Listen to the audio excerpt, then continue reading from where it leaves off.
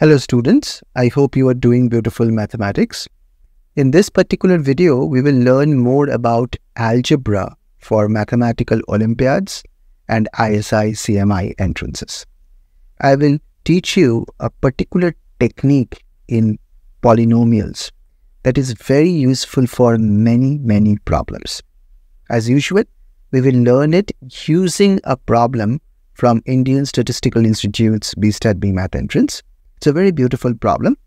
The problem says that there is a number x which is equal to 1 plus 5th root of 2, 5th root of 4, 5th root of 8, 5th root of 16. All of these things added together. And we want to find out the value of 1 plus 1 over x raised to the power 30. If you are an internal student of Cheenta, then you may have seen this problem in our 5 days a week problem solving classes.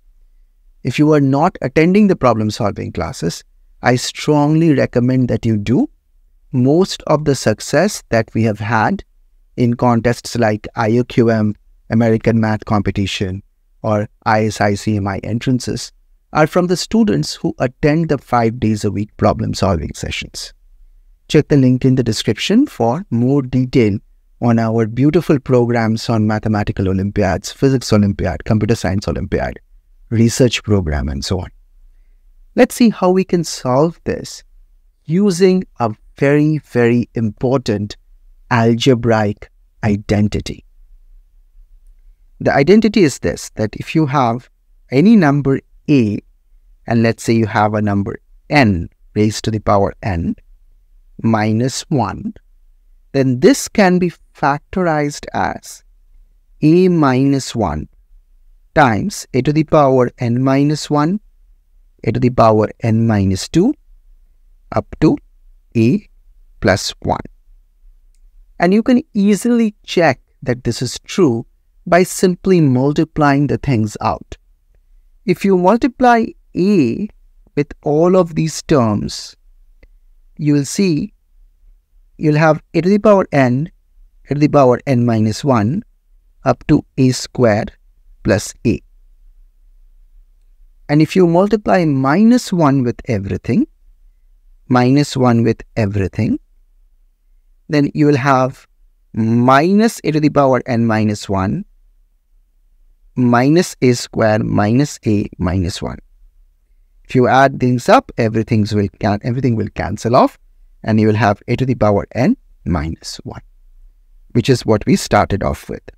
So this is a very important factorization that has been used in many problems, and we will use it in this problem as well. So let's get back to this particular expression. I will copy this expression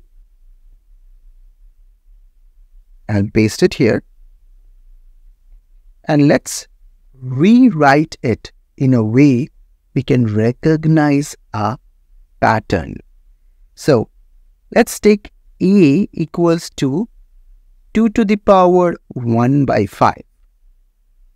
You will immediately see that we can rewrite x as 1 plus a squared plus a cubed plus a to the power 4.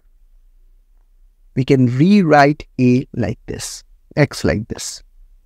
Can you tell me in the comment section, why is this true? Why is it true that a to the power 4 is 5th root of 16, a cubed is 5th root of 8, a squared is 5th root of 4? Why is this true? Can you explain it to me in the comment section? Okay, so now we immediately see a match with the previous factorization that we just talked about, this one. Only in this case, n should be equal to 5. So let's try that. A to the power 5 minus 1 is equal to a minus 1 times 1 plus a squared plus a cubed plus a to the power 4. Remember, a is this. In this particular expression, a is 2 to the power 1/5. So this part is x. So a to the power 5 minus 1 by a minus 1 is x. So what is a to the power 5 minus 1? A is 2 to the power 1/5. So a to the power 5 minus 1 is 2 to the power 1/5 to the power 5 minus 1, which is 2 minus 1, which is 1. So what we see is 1 by a minus 1 is x, or 1 by x is equal to a minus 1. Or in other words, a is 1 plus 1 over x. That's it. We found that a, the value of a, is same as 1 plus 1 over x. We want to find out 1 plus 1 over x raised to the power 30. That is a to the power 30. Since a is 2 to the power 1/5, and we want to find out 1 plus 1 by x to the power 30, which is a to the power 30, it's just one line of calculation. Can you tell me the final answer in the comment section? Thank you for watching this video. If you are interested in mentoring for Ivy League universities, if you are interested in Olympiads, research, leadership opportunities, then check the link in the description and join Cheenta community.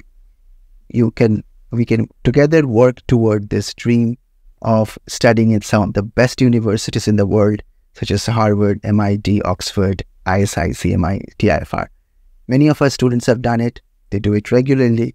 I'm sure we can work together and create something wonderful. Thank you for watching this video. I'll see you in the next one. All the best. Keep on doing great problems.